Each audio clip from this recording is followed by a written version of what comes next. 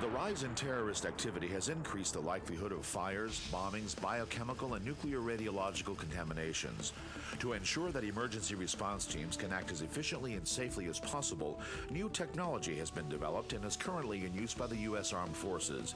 It was recently demonstrated at Quantico Marine Base in Virginia. We just saw a simulation of what could be a terrorist incident where there is a primary device, which would be like a car bomb, and then a secondary device which would be designed to take out first responders, and that could be a nuclear, a chemical, or a biological release.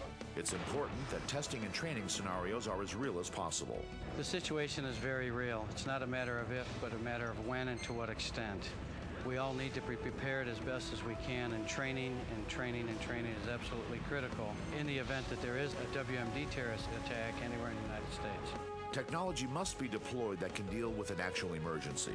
Intelagard now has the ability to decontaminate chemical and biological agents, as well as perform nuclear and radiological extraction for most surfaces. Just for an actual WMD event, things would have happened differently in that the first thing would have been to detect the actual event to determine what was released, and then there would have been setting up of perimeters and trying to map the spread of the contaminant and things like that. Our part of the puzzle, which is the cleanup, the decontamination, or the tacking down to reduce the spread of the agent, would have come later after it was determined what had actually occurred. Any technology that helps save lives is well worth the effort. For World Business Review, this is Mark Streeter reporting.